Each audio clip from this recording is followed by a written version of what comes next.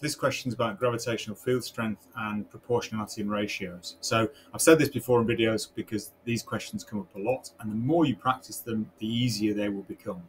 So we're asked about gravitational field strength. So gravitational field strength is given as G is Gm over r squared. So gravitational field strength is proportional to mass, and it's inversely proportional to 1 over r squared.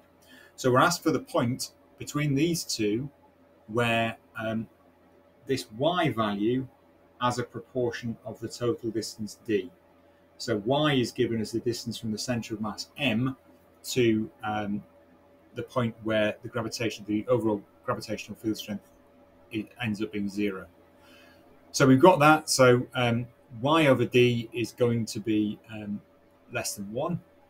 It's going to be less than a half because it's got to be closer to m than 4m because 4m has a bigger mass. So if you're running out of time and you're panicking, then at least you can rule out a couple of answers because it's got to be less than half. Looking at this, then that rules us down to A or B, but let's actually check to see which one's which. So the mass here is 4 times the mass here. So if it was just to do with mass, then that's fairly straightforward, but we're looking at these separations. So how can we balance 4 times the mass using a separation? Well, if it's twice the distance, then twice the distance squared will give us the same effect as having 4 times the mass. So the distance y, if I call this x, the distance y must be twice what x is. Sorry, so that we're around.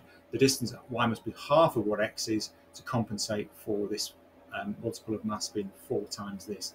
So it being half the distance, 1 over r squared, that will give me 4 times the attraction if it's half the distance. So I know that 2 lots of y equals x. So 2 lots of y equals x. So that then means I'm splitting this into 3. I'm splitting the whole thing into 3. So if 2 lots of y equals x, then the whole distance d is 3 lots of y. So then I can see that this is a third and this must be 2/3. These sorts of questions are coming up a lot, and you do need to just practice them and you'll start seeing quick ways to answer them.